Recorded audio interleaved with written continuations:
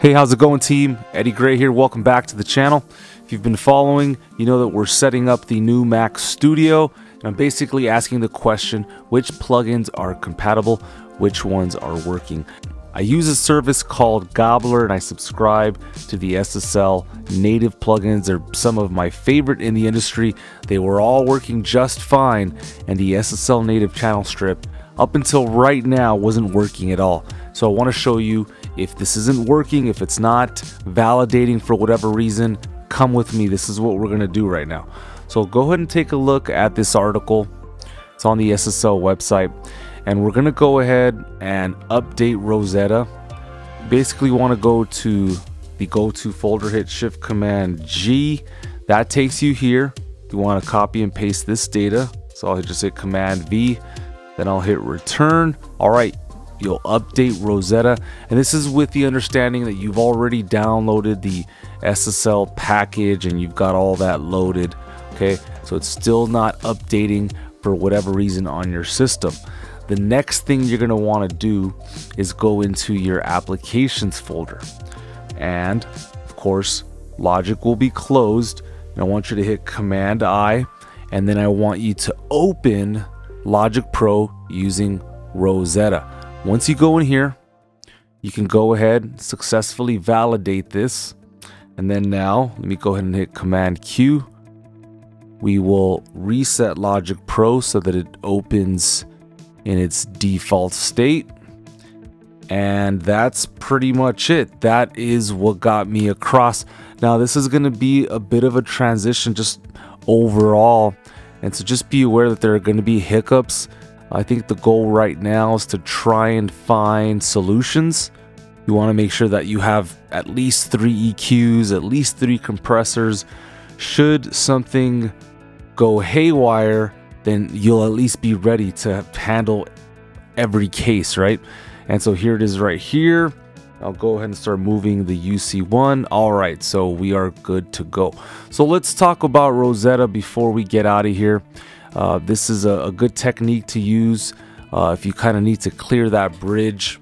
So installing Rosetta, again, it's going to basically come to you at some point, so don't worry about that.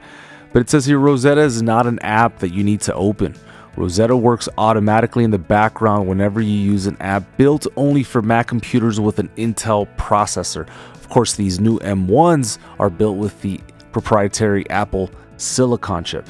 In most cases, you won't notice any difference in the performance of an app that needs Rosetta, but you should contact the app developer to inquire about a version that can use the full power and performance of Apple Silicon natively.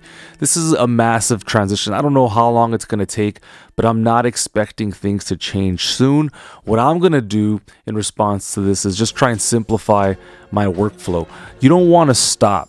You don't want to let this technological stuff hamper what it is you're trying to accomplish on a musical level, on a creative level. You want to make sure that it simply serves and it opens up the pathway for you to be able to move forward.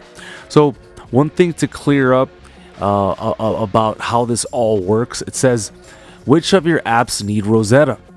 So essentially you're either going to have applications that use Intel or Universal. If I go back into the application folder and I type in Logic and I hit Command I, you can see at the very top that this is a universal app. And so the definition of that is it means the app supports both Apple Silicon and Intel processors and uses Apple Silicon by default. Okay, so that's how that works. I'm still figuring it out. I'm sure there's some details that you guys can show me. So that's going to do it for me. SSL, I can confirm, is working well. I've already played with the bus processor, the saturator, everything is on the up and up. You need to make sure that you run through this entire process with the channel strip. I'm not sure what is the difference. Is it a hardware thing? Perhaps, but you're going to have to take that up with SSL themselves. Thank you so much for watching.